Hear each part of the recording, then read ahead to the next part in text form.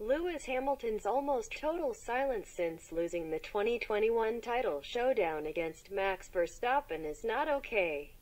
That is the view of Bild newspaper correspondent Marko Helmut, who also criticizes world #1 tennis player Novak Djokovic's silence since the Australian government deported him. It's not okay, Marko Helmut told the major German daily. Both have arrived on a cloud where they believe they are floating above everything.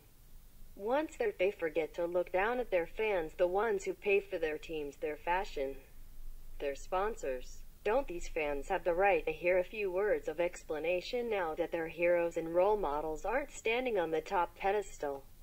Perhaps they think their silent retreat is diplomacy. I see it as cowardice.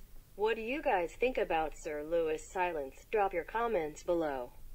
Please don't forget to like, subscribe to my channel, and also share video links with your friends.